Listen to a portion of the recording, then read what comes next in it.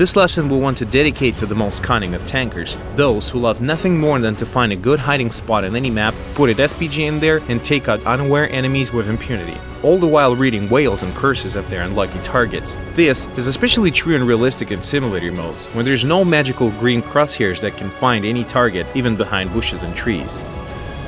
Why, of course, nothing is stopping some lazy tanker with a T-34 to do the same, but let's be honest, medium tanks are so much better on the attack. Tank sniping is best used by those players who get the best guns mounted on SPGs. This tutorial is for you, the patient and the ruthless SPG player. Today we're going to talk about all the best vantage points.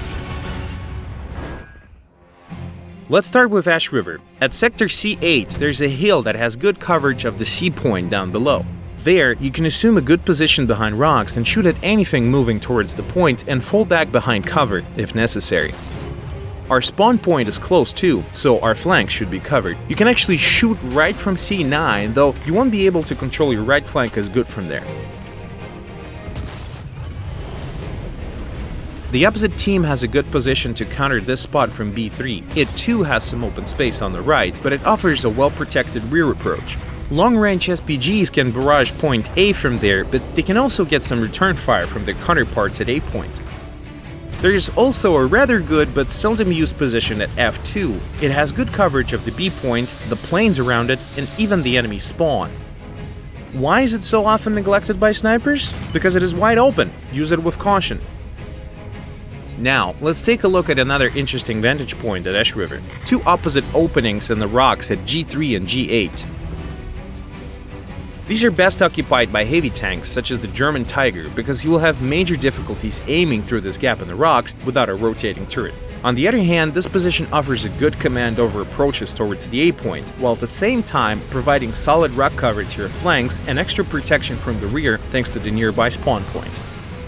The J3 sector is good for controlling the A point. You peek out from behind a rock, take a shot, and then hide, probably infuriating opposing tanks. The counter position to J3 is located in J6, but here you must be careful with your flanks. You can easily be taken from your left while you're sniping the front. Finally, there's a good spot in G9. If your spawn is on the left, it is an ideal position to shoot at the enemy base and at the passage located at G8. If you're comploted up close, however, you will be cornered, as this position offers no ways of escape. It is right there, up close to the enemy, after all.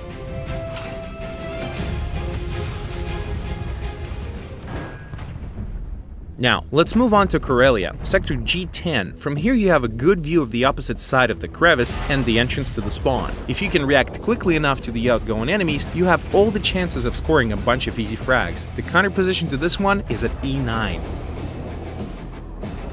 Next up is G6. Get off the road and climb the small hill. From here, you will have a good view of the nearby capture point and the enemy base.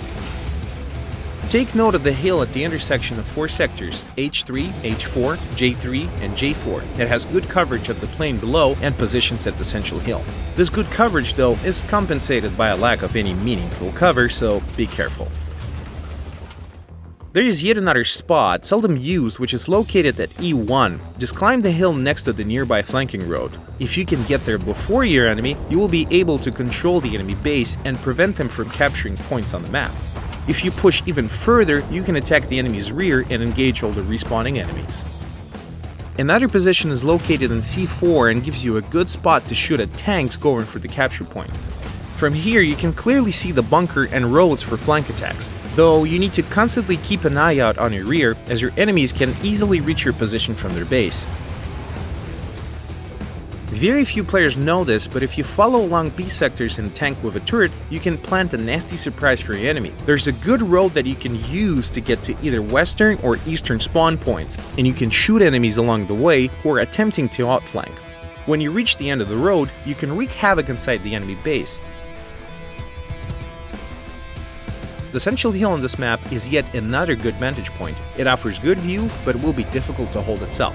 If you positively decide to hold it no matter what, you will need a sizable group with you, a couple of SPGs covered by a couple of tanks.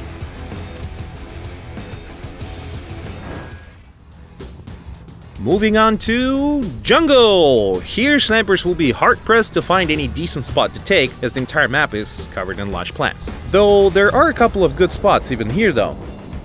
the hill at sector H3. From here, you can shoot at the enemy base from either side, plus you can cover the nearby capture point A. But if you want to shoot from this perch, you will have to lower your gun quite low, a feat that is not available to all tanks. Or you can peek out with most of your hull, which is quite clearly rather dangerous. Next up is the hill at sector D6. From here, you will have a commanding view of the beach, though you will have to move a bit to be able to engage the enemy base and most of the capture points.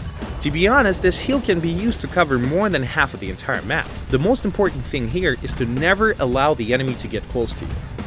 The sectors that host the C capture point E7 and E8 can also be used as vantage points, but all the available cover here is rather bad, so don't stay there for too long. Kuban. This map somewhat resembles jungle, in other words, not too much sniping here. The abundance of hills makes this terrain rather difficult. There are basically a couple of vantage points across the entire map. Try the hill at sector I8. It offers a good view of almost the entire map. You can, at the very least, mark the targets for your allies and punish the enemy tankers rushing towards the capture point. Another decent spot is at sector E8. The position here is somewhat similar to the previous one, but offers even more possible venues of attack. You can cause quite a stir from sector E11 as well. From here, you see the field clear as day, which is often occupied by impatient enemy tankers. The average distance to them is about 800 meters, but if you're a good shot, you will be easily able to hit them.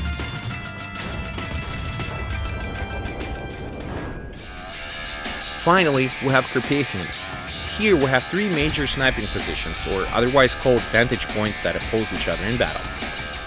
The castle in the center, which battlements can provide both cover and good view, and two lines of boulders and hills that make up a sort of a fortress at sectors H5, H6, and D8, E8. So basically, all the players that end up in the pocket down below will most likely be annihilated by the snipers from up above, at which point the game turns into a contest of patience between snipers, which sometimes can be quite dull. Oh, we almost forgot, there's also Kursk, but no. The entire Kursk is one big, wide-open map. No clever roads here, no crevices, no solid cover. Here, you must rely on your accuracy, reaction speed, and our previous tutorials. Good luck in a war.